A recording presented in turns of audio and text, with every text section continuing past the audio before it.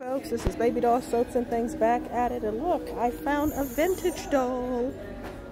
Oh, so cute. I'm trying to figure out what type of doll she is. Guess she's a reborn alternative. She's definitely cute for me. She's in a Christian suit. As far as keeping her for myself, I don't know. Damn, I hang her. Well, she is cute. She is nice and chunky. I'm sorry, I'm hanging her upside down. She is only $12.99.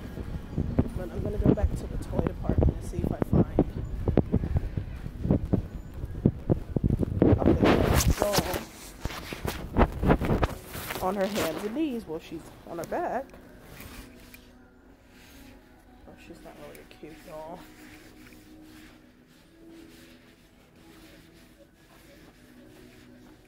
By the way, the Behringer baby that I found, I had to end up, my doll artist had to end up tossing her because she had black mold in her. Okay. What type of doll is this? Its back is very flat, but it looks like it's a part of some collection, but it doesn't appeal to me. Okay, found another Behringer baby. Yep, it's another Behringer baby. Today must be my lucky day. Yeah.